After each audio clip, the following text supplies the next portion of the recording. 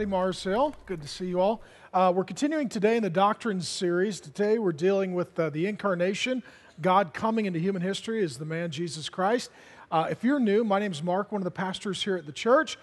We've got a lot to cover, and my sermon today is going to be a little shorter than normal. So I'll go ahead and pray, and we will get right to work. Father God, we begin by acknowledging that you are the maker of heaven and earth, that you have made us male and female for relationship, that in sin we have separated ourselves from you, but in Jesus you have come on a rescue mission to seek us, to find us, to save us. As we examine the incarnation, the birth and life of Jesus, it is our hope and prayer that the Holy Spirit would illuminate our understanding, enliven our hearts to live in light of Jesus, in whose name we pray. Amen. I'll start by telling you a story. I met my wife Grace when I was 17. Since I was a little boy, I looked forward to growing up one day and being a husband and a father. Just ever since I was a little guy, that's what I was thinking about. So I didn't date a lot of gals and was pretty focused, looking for a certain kind of gal. And at 17 in high school, I met Grace, and we went out on our first date, March 12, 1988, a little bit ago. And I remember that first date, game, set, match, done.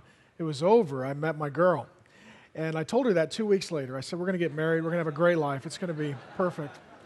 If you're 17, don't do that. You don't know what you're talking about. But anyways, you're a stalker. I, though, was led by God. So anyways, I told her we'd get married, and I loved her, and I want to give my life to her and have kids with her and just be together for the rest of our days. So we dated for a few years, and I probably would have said that I was a Christian, though I was not a Christian, didn't really know what that meant. And at age 19, then, I became a Christian. God saved me. And so I called Grace, told her, I'd become a Christian. We're at separate colleges at that time. We'd graduated from high school by that point. And I remember a little ways down the road from there, time-wise, I started praying to God, God, I love Grace and I want to marry her. Is she the girl that I should marry? I never really considered God much in the equation prior to that. And God spoke to me audibly, doesn't do that all the time, but said to marry Grace, plant churches, train men, and preach the Bible. And so I called Grace. I said, well, God said we're supposed to get married. And, most guys who do that, it's manipulation. I knew she wanted to marry me. She already knew that I wanted to marry her. This was just confirmation of our heart's longings and desire, something we've been talking about for some years. So she transferred out to be with me in school. We were married at 21. Graduated at 22, moved back to Seattle, started Mars Hill Church in our mid-20s, around 25. And around that time, too, Gracie stopped working and really wanted to be a mom. And by God's grace, she got pregnant. And I remember her carrying our first child, my oldest daughter, Ashley. We now have 5 kids. And I remember she started showing.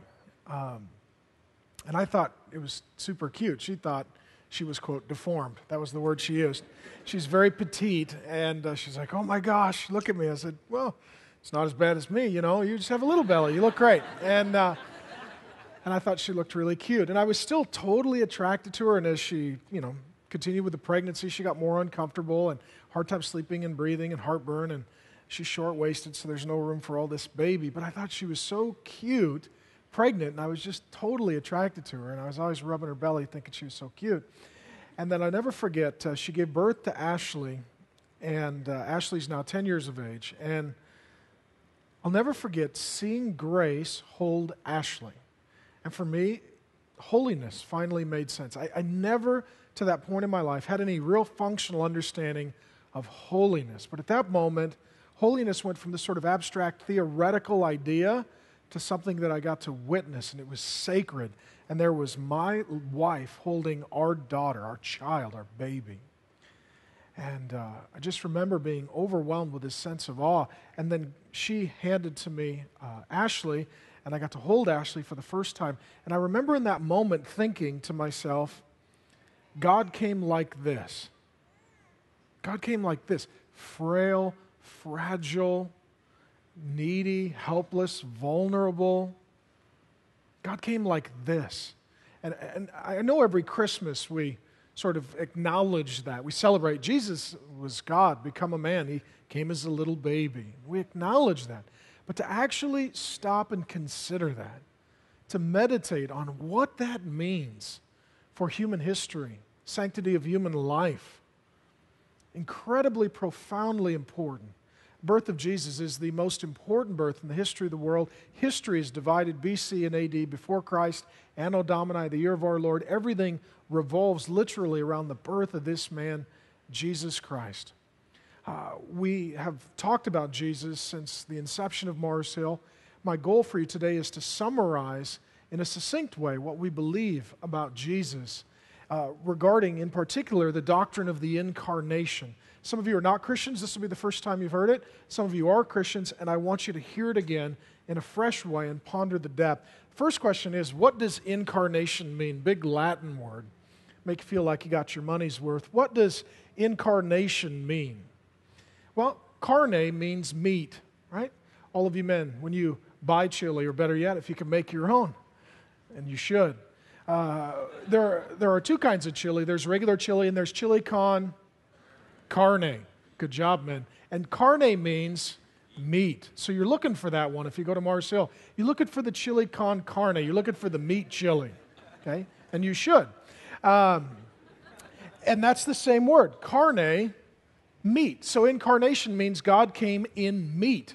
So chili reveals the glory of God. And you can think about the birth of Jesus every time you eat chili. Act of worship. That's what it is. So chili con carne, in meat. God came in flesh, in meat. That's what it means. Incarnation, that Jesus is God, come into human history in flesh. Now, in this, it is not saying that a human being became God. It's not teaching that. That is the first lie that Satan told our parents in the garden, and some religions like Mormonism still perpetuate.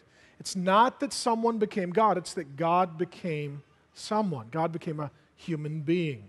John Calvin uses this great language, saying that in so doing, God accommodated us. And I like Calvin's use of that word, accommodating.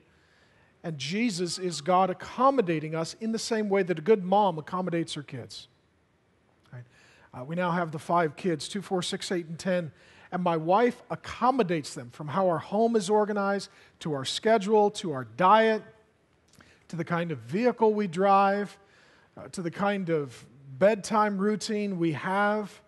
My whole life with my wife is about accommodation, and she's wonderful at accommodating our kids. She walks at the pace they walk in the store. It's much slower, right? Doing things with children forces you to accommodate them.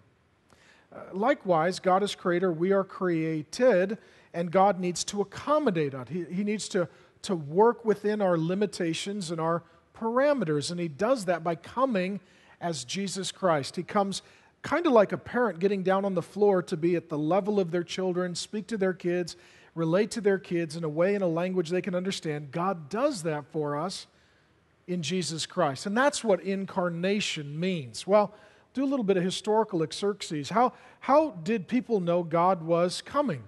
There was this longing, anticipation, expectation. I've got a whole chapter in Vintage Jesus on this, but I'll just summarize a few quick points. It all started in Genesis 3. Genesis 1 and 2, we looked at the fact that God created everyone and God created everything, and we sinned against God, separating ourselves from God, experiencing physical and spiritual death as a result. God comes in Genesis 3:15, something called the Proto-Evangelion, the first gospel, and God preaches 4,000 years before the birth of Christ or the Incarnation. And here's what God says to our first parents. He is speaking here, rather, to Satan, who was the one who instigated the original sin. I will put enmity between you and the woman, between your offspring and her offspring. He shall bruise your head, and you shall bruise his heel. So God says, someone is coming, a male son, that'll come through the line of the first woman, Eve, and he will do battle with Satan, and Satan will physically hurt him, but he will ultimately destroy Satan. Furthermore, in this, we are getting the first inference of the virgin birth. In the rest of Genesis in the Old Testament, the genealogies are given in a way that is patriarchal. This man had these sons, this man had these sons. There is here no mention of a father, and it's an inference subtly of the virgin birth. All it mentions is the mother. So now we're waiting for a particular son to be born of a woman who will crush Satan, overcome sin and death, and right everything that went wrong with Adam. The Old Testament moves forward. Isaiah 7:14 sheds additional light on the coming of Jesus, the Incarnation, saying, therefore the Lord himself will give you a sign. So this is something people were to be looking for. Behold, the virgin shall conceive. And you go, that's unusual. Yes, we call that a miracle. When a virgin conceives and bears a son and shall call his name Emmanuel, which means God with us. So the first clue is we're looking for a male son born of a woman. Second clue we're looking for is the mother would be a young virgin woman. Third clue comes for us in Micah chapter 5, verse 2, written again about 700 years before the birth of Christ, before the Incarnation. This prophecy is given, showing that God is sovereign over history. But you, O Bethlehem, which is a small rural town, not a big deal, right? Not a big deal. Think Kent, okay? Think Kent. But not too long, because you'll be sad. Okay, moving right along. But you, O Bethlehem, Ephrathah, who are too little to be among the clans of Judah, little tiny dumpy rural hick town, doesn't even have a fair, not even that big. From you shall come forth for me one who is to be ruler or king over Israel, whose origin is from old, from ancient days. In the Hebrew, it literally means from eternity past. So we're looking for a son born of a woman, mother to be a virgin, and he to be born in the town of Bethlehem. And then fourthly, Malachi chapter 3, verse 1, the final book of the Old Testament, 400 years before the birth of Jesus Christ, the Incarnation, this prophecy is given. Behold, I send my messenger. That'll be John the Baptizer, Jesus' odd, peculiar cousin. And he will prepare the way before me. Then suddenly the Lord, that's the Lord Jesus Christ, whom you seek, will come to his temple. You may have heard me state this previously, but this is an important historical fact. When was the temple destroyed? 70 AD.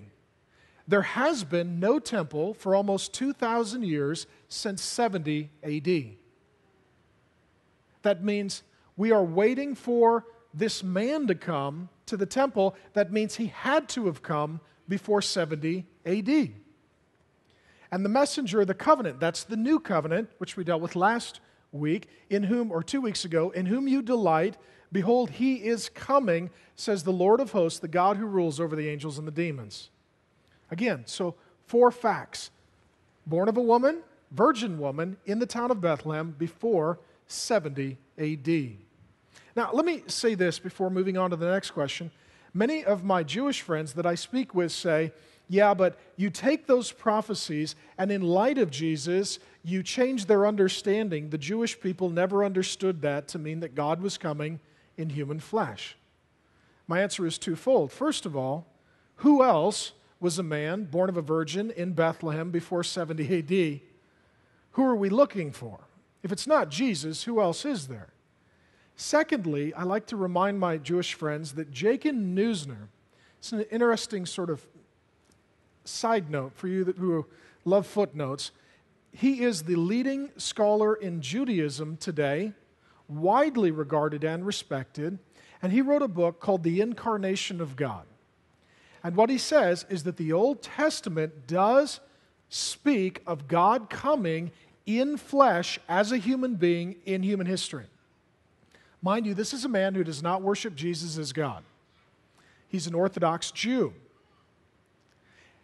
When asked about the implications, he will basically admit in the book that this does crack the door, more than crack the door, I would say kick it wide open for belief in Jesus as the one everyone was waiting for, and God was promising God coming in the human flesh.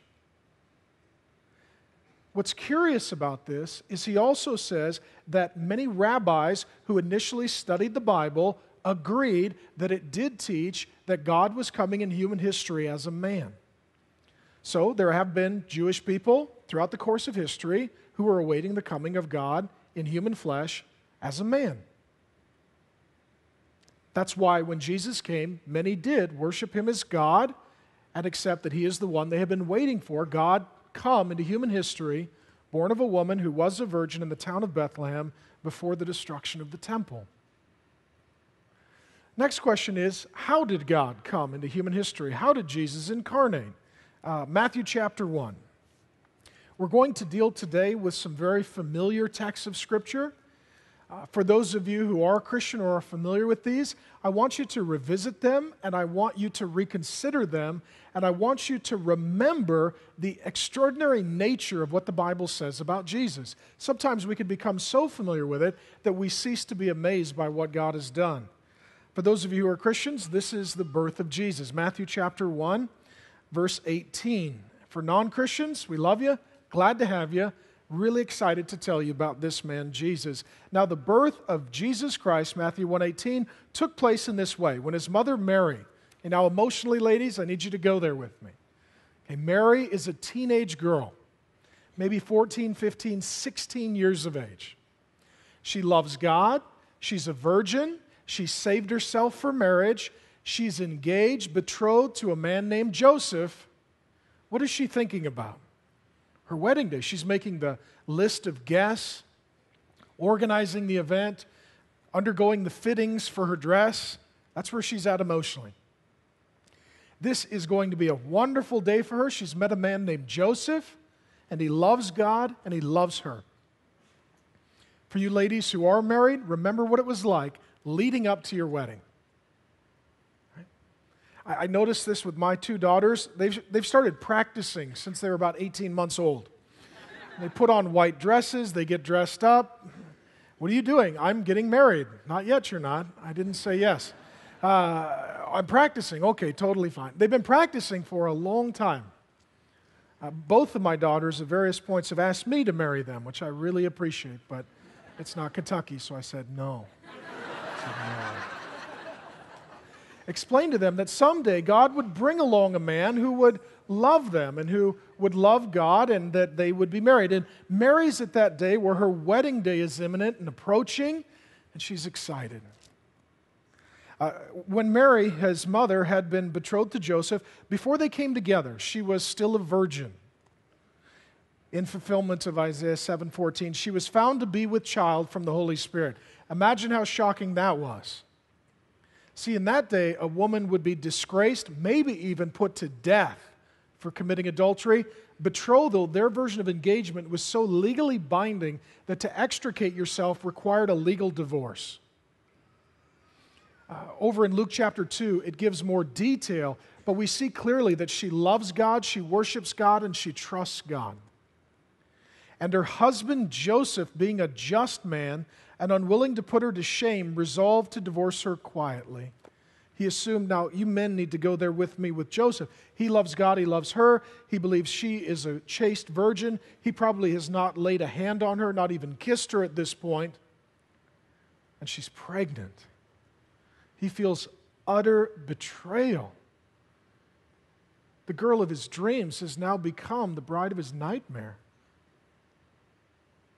And rather than putting her to shame or potentially putting her to death, he resolves to divorce her quietly, to leave her dignity intact and find a way just to get out of this very painful situation. Verse 20, but as he considered these things, behold, an angel of the Lord, an angel shows up, appeared to him in a dream, saying, Joseph, son of David, do not fear to take Mary as your wife, for that which is conceived in her is from the Holy Spirit. It's a miracle. You're part of God's plan. The Old Testament is being fulfilled in the womb of your teenage fiance. A lot of pressure on this guy. He's going to need to adopt God. A lot of pressure. He'll be the adoptive father. If you're here and you're adopted, you're in good company. You're in the company of Jesus. He goes on, she will bear a son, verse 21, and you shall call his name Jesus. That means God saves his people from their sins, for he will save his people from their sins. All this took place to fulfill what the Lord had spoken by the prophet. Which prophet? Isaiah chapter 7, verse 14. Behold, the virgin shall conceive and bear a son, and they shall call his name Emmanuel, which means God, the Lord Jesus Christ, is with us. When Joseph woke from sleep, he did as the angel of the Lord commanded him. He took his wife. But he knew her not, no intimacy, no physical relations, until she had given birth to a son, and he called his name Jesus. Joseph stood up. He was a godly, dignified man. He was a bit of an earthly savior to Mary and Jesus. He married this woman. He was scorned throughout the course of his life, as was she. Oh, you married her? You think she's a good gal? You're a fool. He endured that scorn. He served God faithfully. He married the single mother. He adopted Jesus, raised him. Ultimately, we see in Luke chapter 2 as well that Jesus was born in the town of Bethlehem because his adoptive father, Joseph, was from the family line of David. A census was called for tax purposes. All the families had to go to their hometown to register. David took Mary to Bethlehem, which was the hometown of his descendant David.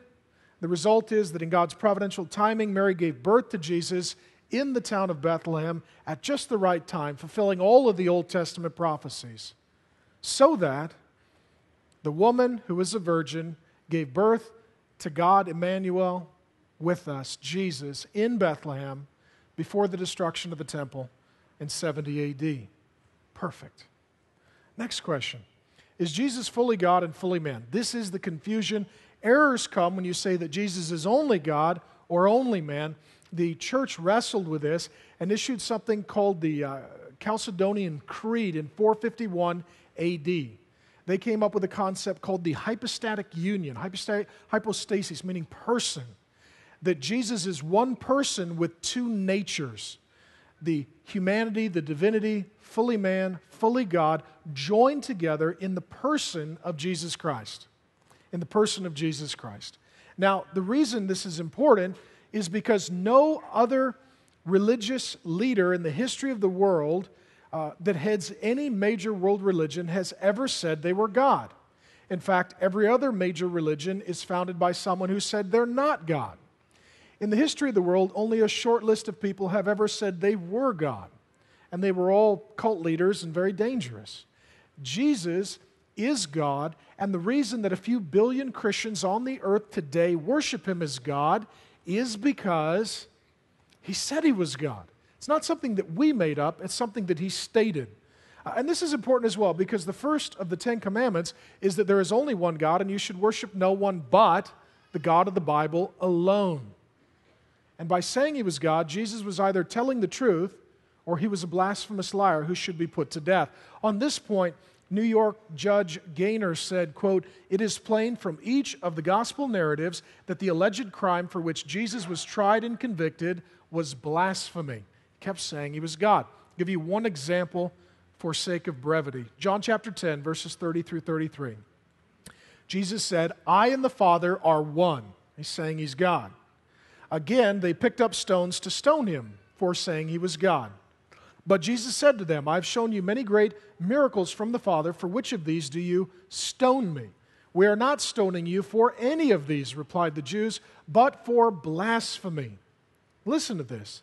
These are his critics. "Because you, a mere man, claim to be God." Jesus kept saying he was God. Jesus was arrested and put to death for declaring himself to be God. He never recanted. He is fully God. God became a man.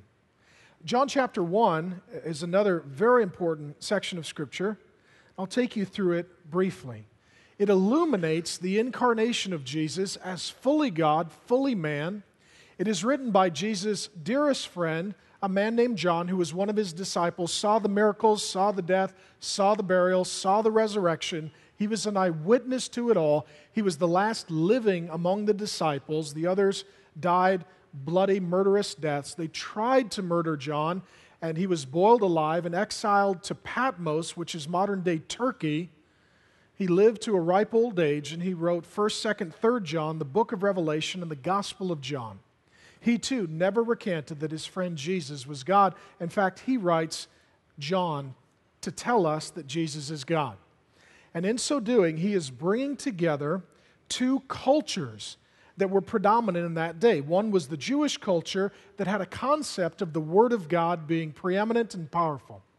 They understood that in Genesis 1 alone, God spoke 10 times. God's Word is powerful. Isaiah 55:11, they meditated on that God's Word accomplishes what He sends it out to do. It does not in any way return to Him void, but God's Word is powerful. It accomplishes what He desires and decrees.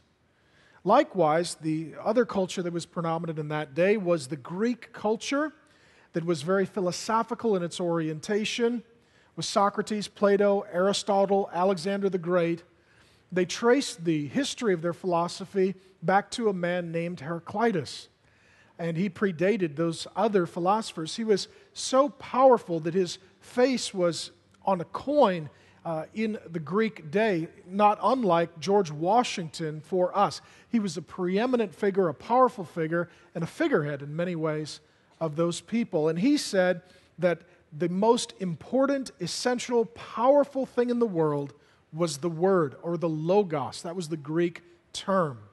And the Logos created, and the Logos held the Word together, and the Logos reconciled the realm of the spirit and the realm of the physical. Well, what John's going to do is he's going to take this concept of the Logos, the Word, and in so doing, he's going to take the essence of Jewish thinking and the essence of Greek philosophy, and he's going to bring it all together into Jesus Christ. He does so beginning in John chapter 1. In the beginning, which is an echo of Genesis 1:1. In the beginning, we're talking eternity past here, was the Word. So before creation, in eternity past, was the Word, was the Logos. And the Word was with God. So the Word is eternal and with God. Literally, it means face to face with God. And the Word was God. So this eternal Word that's face to face with God is God. We're getting a picture here of the Trinity. He, now it's personal, not a force, but a person is face to face with God, eternal, and is God. It's talking about Jesus. He was in the beginning with God. All things were made through Him, and without Him was not anything made that was made. He's the Creator. We're His creation. This Logos, this Word, Jesus, was face to face with God, is eternal, is Creator, and is God. In Him was life. He is the source of all life, and apart from Him there is no life, including our own. And that life was the light of men. The light shines in the darkness, and the darkness has not overcome it. He harkens back to Genesis 1, where God separates light and darkness. Here he's talking in a moral, spiritual sense. Darkness being the world filled with sin, light being the coming of Jesus to illuminate God, truth, and holiness in the darkness of the world. The light shines in the darkness, and the darkness has not overcome it. Goes on to speak of the forebearer, the forerunner to Jesus, John the Baptizer, here in fulfillment of Malachi chapter 3, verse 1. There was a man sent from God whose name was John. He came as a witness to bear witness about the light that all might believe through him. He was not the light, but he came to bear witness about the light. John the Baptizer came, preaching repentance and pointing to Jesus. The true light, that is Jesus, the Logos, the Word, which enlightens everyone, was coming into the world. He was in the world, and though the world was made through him, yet the world did not know him. God the Creator came into creation as the man Jesus Christ, and many did not know that he was God. They didn't see it. Goes on to say, verse 11, he came to his own, the Jewish people, and his own people did not receive him. But to all who did receive him, some Jews did, who believed in his name, he gave the right to become children of God, to be adopted into the family of God, who were born not of blood, nor of the will of flesh, nor of the will of man, but of God. This is spiritual birth, being born again. We're born physically. We need to be born again spiritually. We're born physically alive, spiritually dead. Being born again here is having a new heart, new life, new nature to image, reflect God on the earth as we were intended. Verse 14, very important. The Word became what? Flesh or meat. Incarnation. This God, person, Creator, eternal, in face-to-face relationship with the Father, became a human being. He took upon himself flesh and dwelt among us.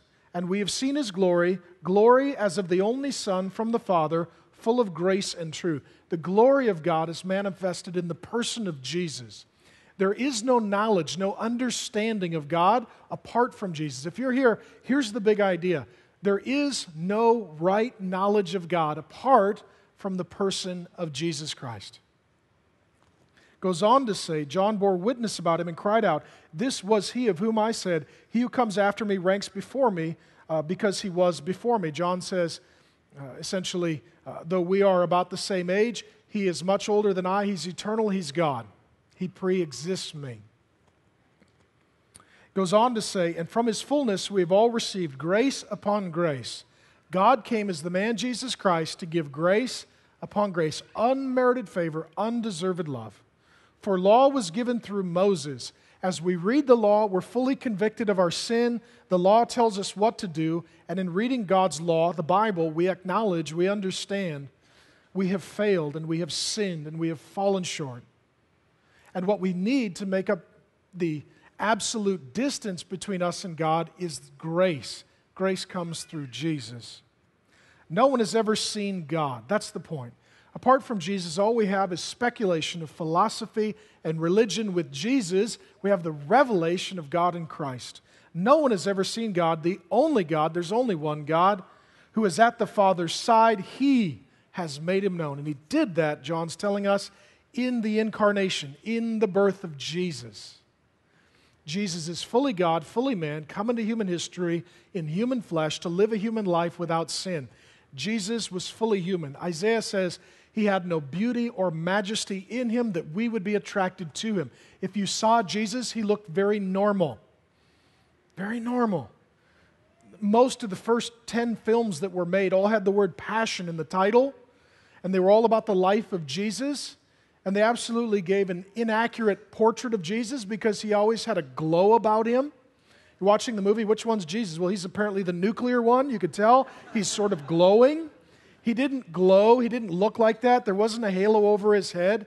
He looked very normal. He looked like a regular guy.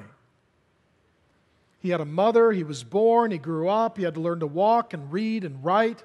Luke 2:42 says he grew in favor and stature and wisdom with men and God. He had friends. He was betrayed. He was happy. He was sad. He would have got the flu. Not to be disrespectful, but he had to go to the bathroom. He was fully human and fully God. And this is the great mystery of our faith. But again, it occurs only in Jesus. Last question then, following up. How could God become a man? How could this work? How could this happen?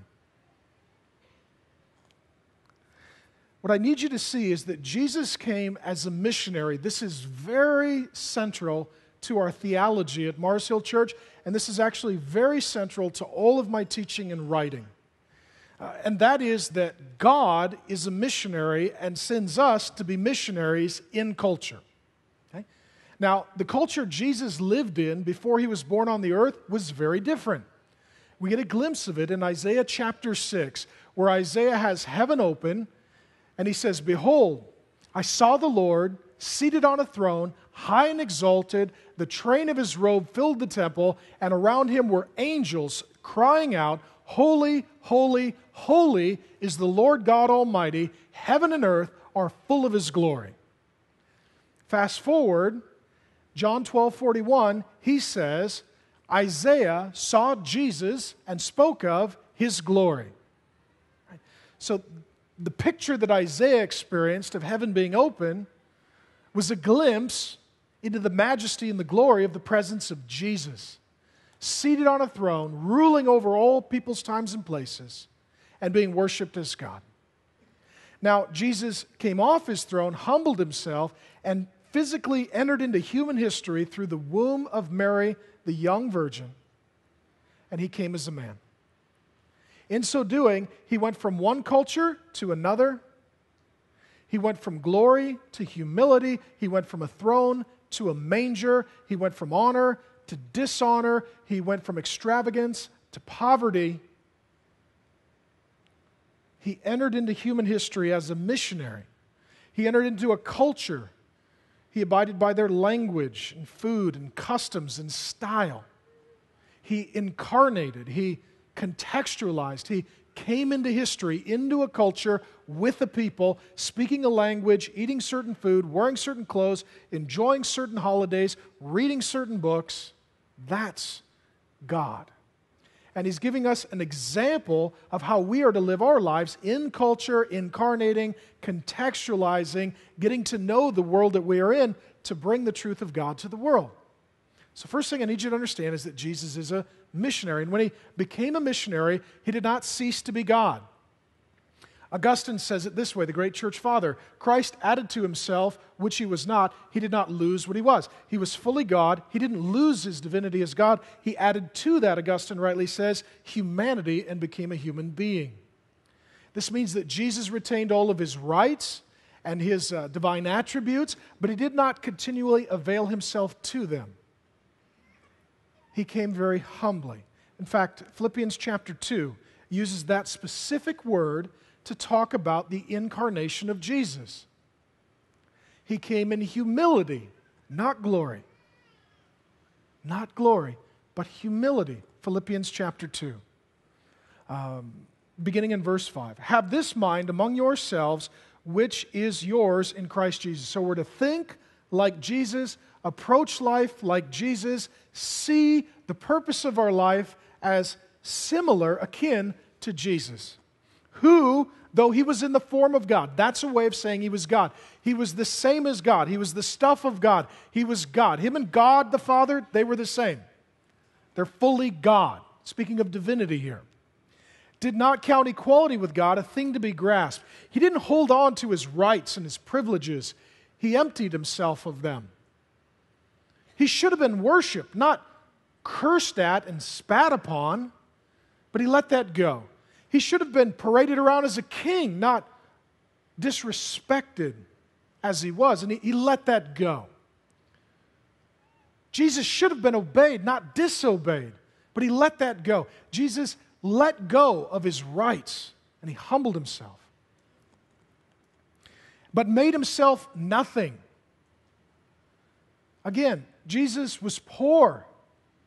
Jesus was homeless. Jesus was single.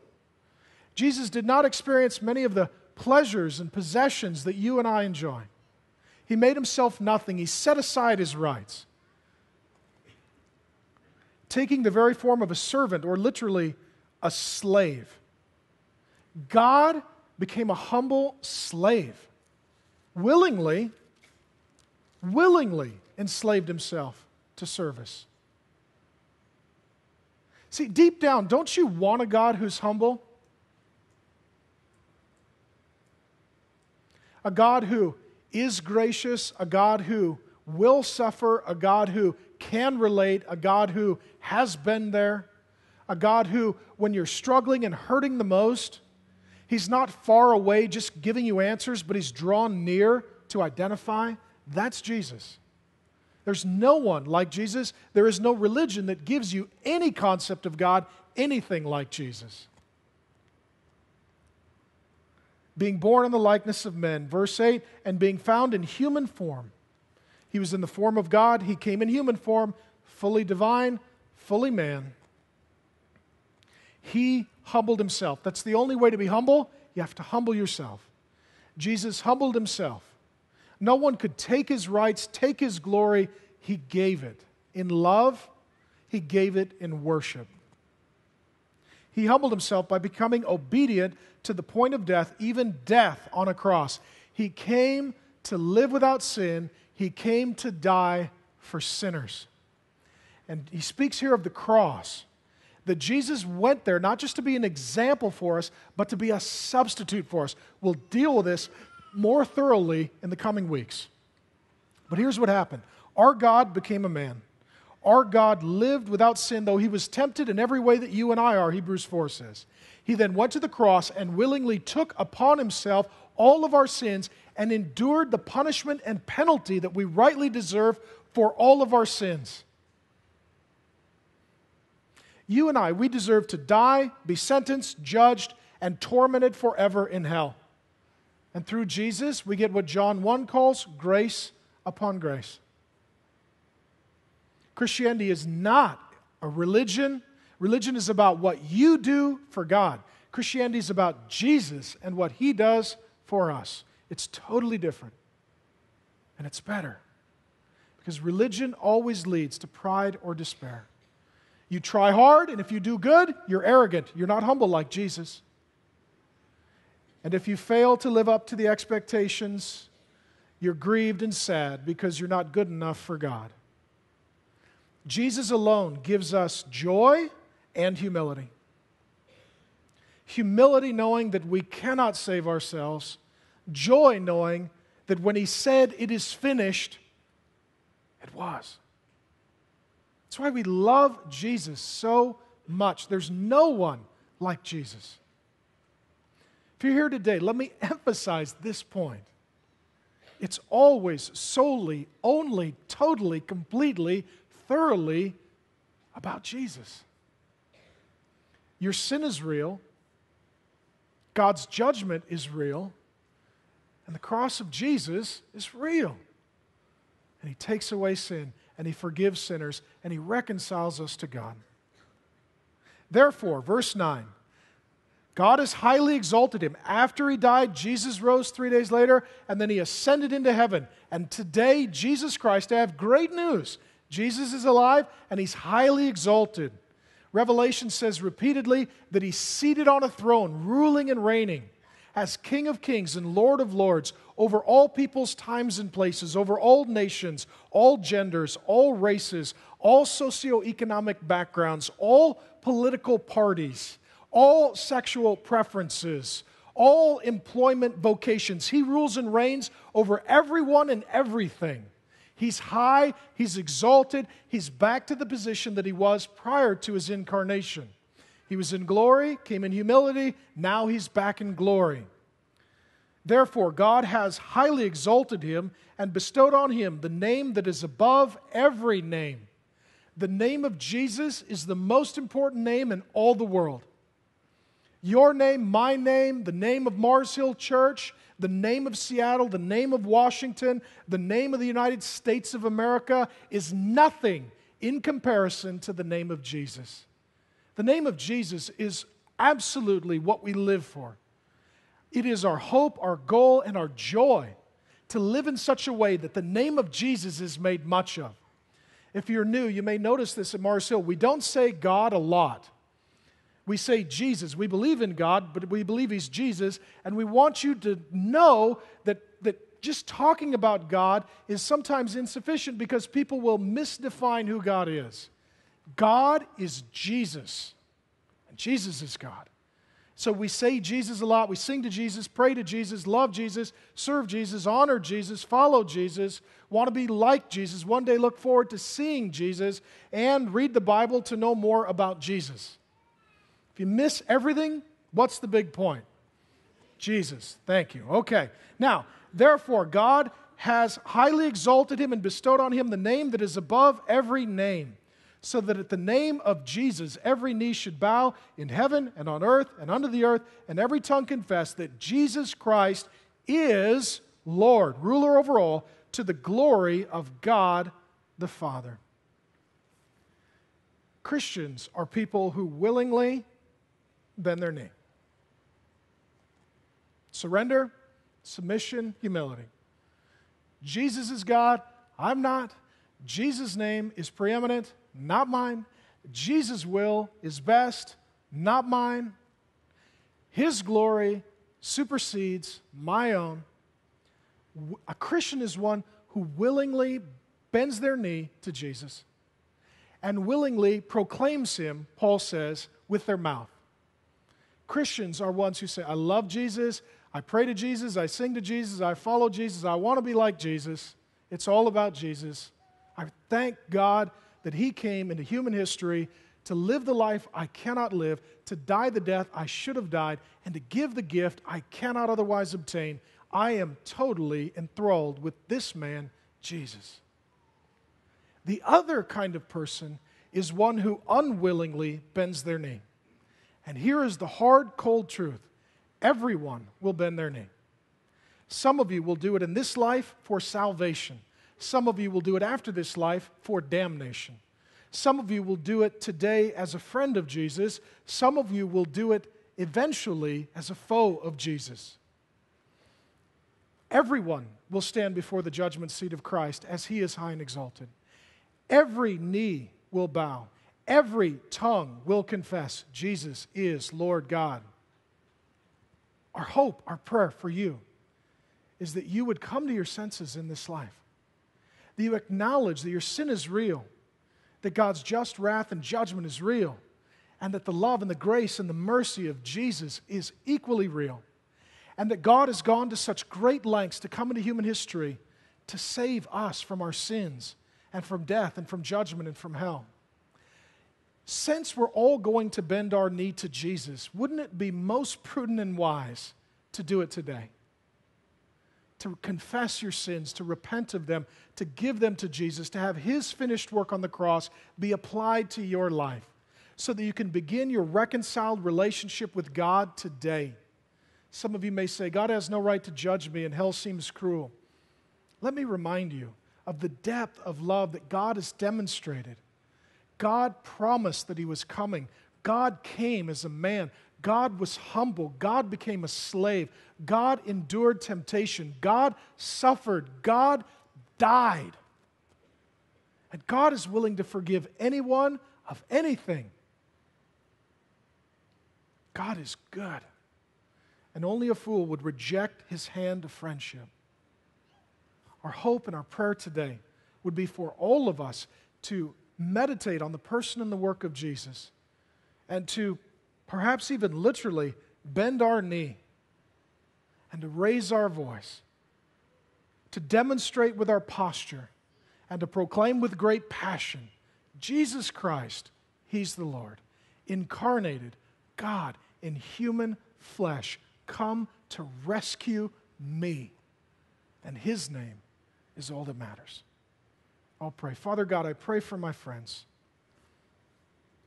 I pray that we all would have a great clarity and passion about the person and the work of Jesus. God, become a man. Lord Jesus, we thank You for Your unprecedented humility, that You would become a slave to serve Your enemies. Lord Jesus, Your name is truly above every name. Your throne is above every throne. And You give from that place grace upon grace. I pray for my friends to turn from sin, to trust in You. For those who do not know You, Lord Jesus, I pray they would become Christians today, that they would bend their knee and confess with their mouth that Jesus Christ is their Lord. And God as well, I pray for those of us who have been Christians for a while.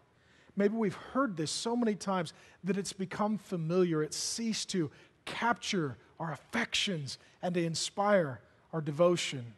May You reignite some passion in us, some understanding, some clarity about Jesus, in whose name we pray. Amen.